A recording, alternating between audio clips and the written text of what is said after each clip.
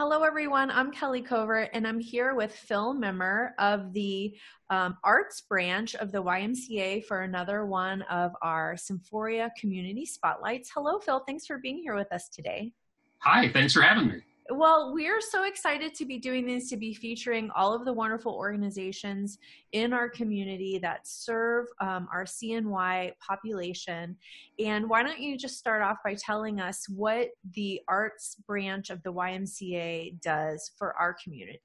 Sure. The Arts Branch of the Y has been around for 20 years now, and we are a multidisciplinary arts education organization serving mostly Onondaga County and a little bit beyond.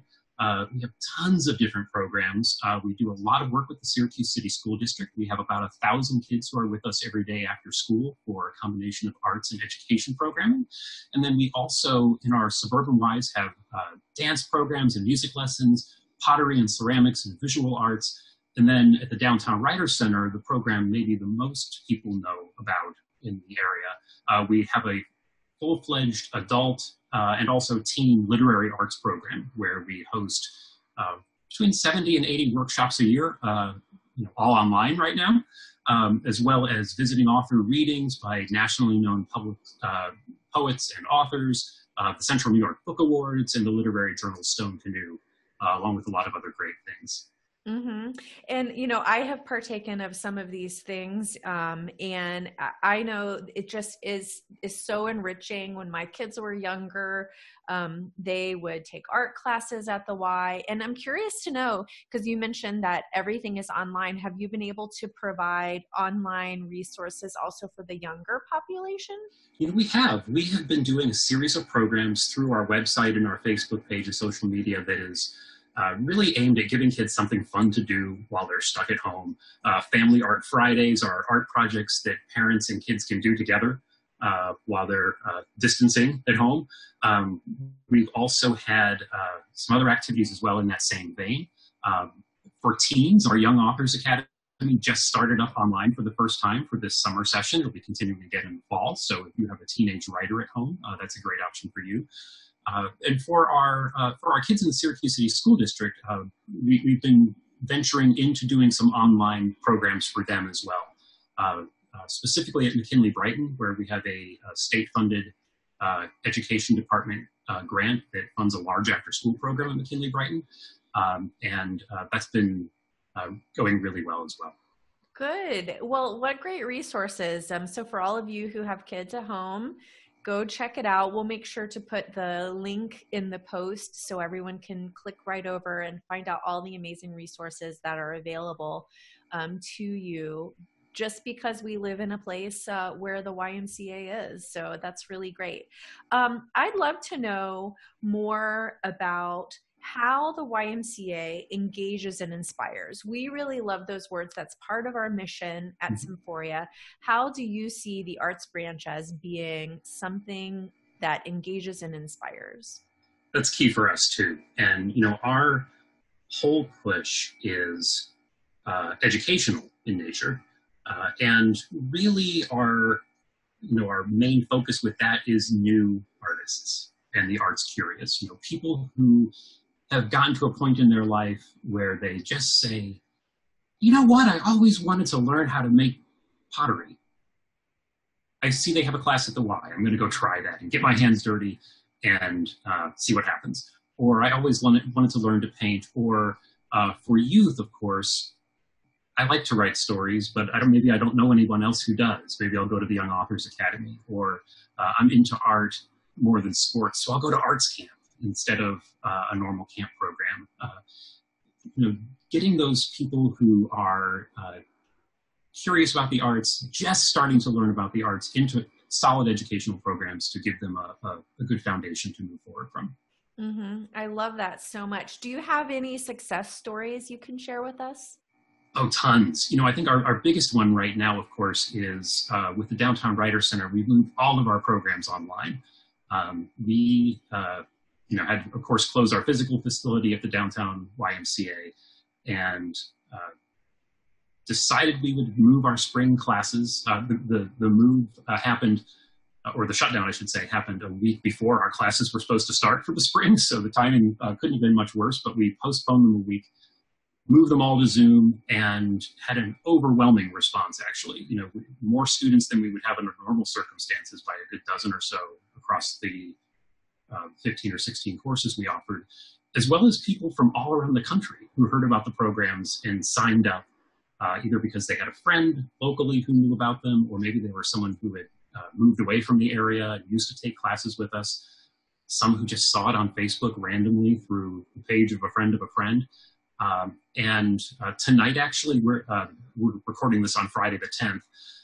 We have our first online reading series event with a poet named Michael Bondis from New Jersey, who was supposed to come in the winter and then got snowed out, and was supposed to come in the spring and got COVID-19'd out. But he's going to be reading for us online tonight. And the whole rest of our spring series that we had to cancel is going to be gradually offered online throughout the rest of the summer and the fall.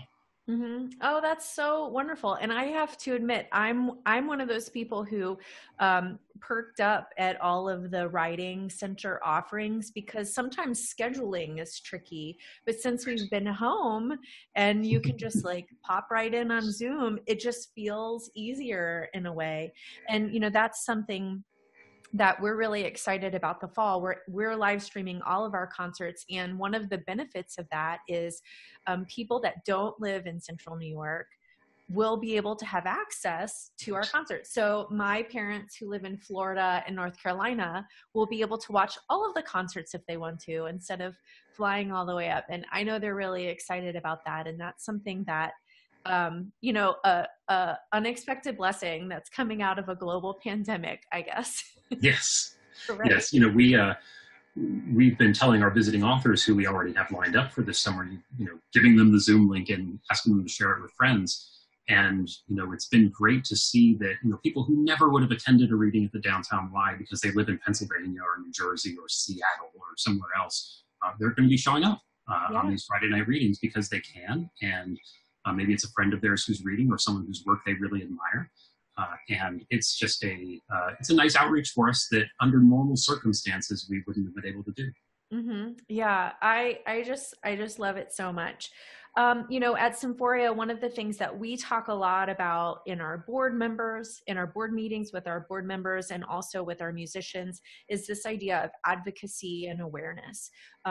What can we do as the people who know about Symphoria do for Symphoria? So what are those things for the arts branch of the YMCA? What are the things that you want people to most know? The big one for us is that we really ask our board members to tell the whole story of the arts branch of the Y, if they can. We have so many different programs, and often we found that people in one community know about our school programs and the work we do in the city schools. People in Baldwinsville or Fayetteville or Manlius or Casanova know about our art studios and our camp programs, for instance. People who are interested in books know about the Downtown Writers Center, but don't know about anything else that we do. And we really want, as much as possible, for the public to understand the wide reach of our programming, because it really is fairly unique in Central New York, and is something that makes our organization special. Mm-hmm. And I love it. And I have to admit, I'm a Baldwinsville person who knows about the camps because I've had kids that went to camps, and I know about the Downtown Writer Center, but I was unaware of the breadth of this after-school program that you have in Syracuse. So I learned something new today too. So I'm really glad about that. On a personal note, Phil, we were talking before we started, and I met you last summer at a lovely outdoor meal where our Symphoria assistant concert master, Sonia Williams, hosted, and you and Sonia did a poetry music pairing of poetry that you had written, and Sonia chose the music to go with it, and it was a beautiful reading, and it's something I still think about, and it was so fun, and I was so looking forward to this interview. And then you show up here on camera and you have this really interesting soundboard or something behind you, and I feel like I don't even know the tip of the iceberg with Phil, so why don't you tell us what this is behind you? It's so sure. I thought it would be fun, given that this is a Symphoria audience, to pose with a musical instrument. And this is one of my hobbies. Maybe I have too many of them, but I've been doing electronic music since I was a 16-year-old and bought my first synthesizer. I grew up playing piano and was really passionate about it, but also loved new wave as a kid. I grew up in the 70s and 80s, listening to that era of music. And so I've been playing electronic music mostly as a hobbyist. I had a very, very, very, very brief professional moment. Somewhere there's a PBS documentary out there with Danny Glover talking over a piece of my music to teach kids math. Long lost at this point, I'm sure. But I still continue to do it as a hobbyist and just for enjoyment. And so the thing behind me with all the knobs and buttons is a modular synthesizer, which is kind of an old-fashioned Rube Goldberg kind of way to make music that involves patching lots of chords from place to place and twisting lots of dials and then making something either awful or pretty, and then ripping it all out and starting over again and just exploring sound and having a lot of fun with it. Well, very cool. Well, thank you for sharing that. And thank you so much for being here today to tell us more about the arts branch of the YMCA. We're so grateful for you and for all that the YMCA is doing in the community.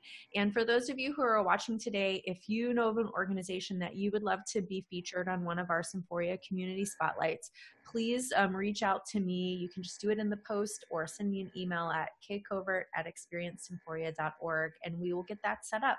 Thanks so much, everyone. And Phil, we'll talk to you soon. Bye now. Bye-bye.